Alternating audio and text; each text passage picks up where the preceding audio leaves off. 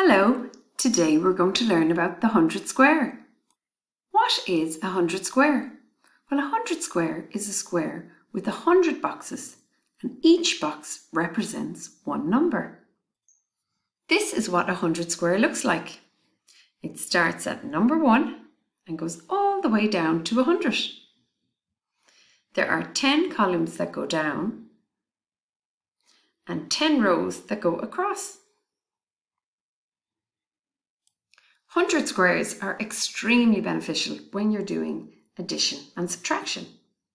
If I move one place to the right, I'm moving up a unit, and if I move one place to the left, I'm moving down a unit or I'm subtracting. So let's take a look.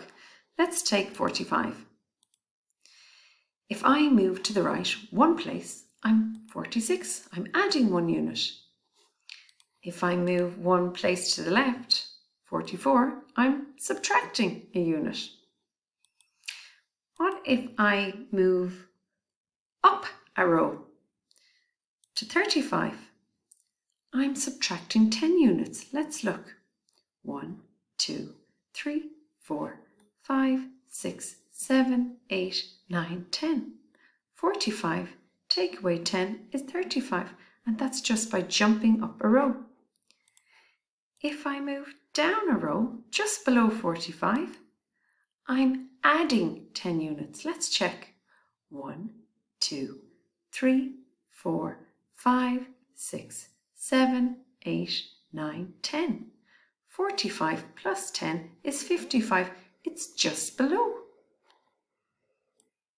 Addition using the 100 square. So just to recap, addition using a 100 square. If you move to the right, the number gets larger by 1. You're adding 1. And if you move down a row, the number gets larger by 10. How to add tens and units using a 100 square.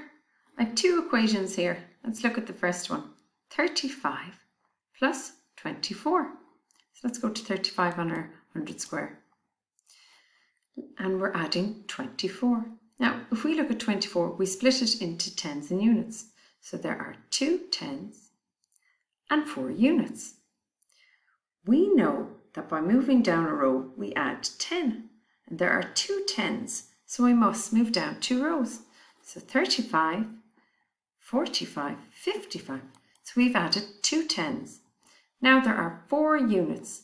So 55 plus 4 units, 1, 2, 3, 4 is 59. 35 plus 24 is 59.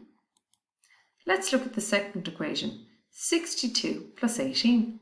So we go to 62. Now we look at the 18 and we split it into tens and units. We know that there is 1 10 and 8 units. If we move down one row, we've added 10. So 62, just below it is 72. So that's our 10. And now we must add 8 units. 1, 2, 3, 4, 5, 6, 7, 8. So 62 and 18 is 80. Subtraction using a 100 square. So just to remind you again, subtraction using a 100 square, if we move to the left, the number gets smaller by 1. And if we move up a row, the number gets smaller by 10. So let's look at subtraction using the 100 square. There are a couple of equations here and I'll show you how to subtract using the 100 square. The first one is 77 minus 20. So if we look at 77, we click it here, and 20, let's break 20 down into tens and units. There are 2 tens and no units.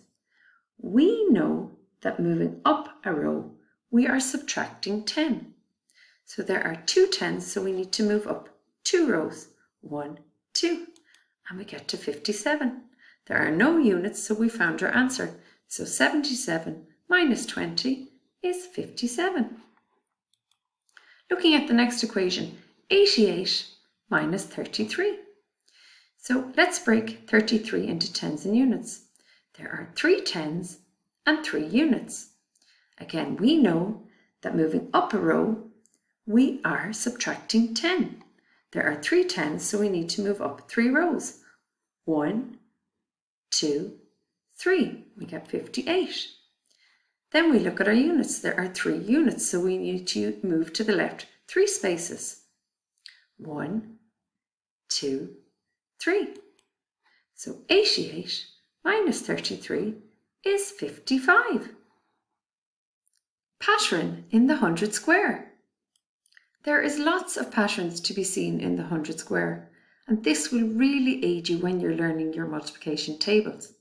If we look at counting in tens, or your 10 times tables, all along the last column on your 100 square is your 10 times tables. So 10, 20, 30, and so on. And in counting in twos, or your 2 times tables, every second column is highlighted. So 2, 4, 6, 8, 10, giving a lovely stripy pattern. Again, in your 5 times tables, so 5, 10, 15, 20, you can clearly see a pattern there also. Your 3 times tables, or counting in threes, shows a lovely diagonal pattern. 3, 6, 9, 12, and this is really beneficial when you're trying to remember the times tables. It's a super way of learning them. So just to recap, what is a 100 square? A 100 square is a square with every number from 1 to 100. It is a great way to learn about numbers and their relationship with each other, from times tables to place value. Thank you for listening. Bye!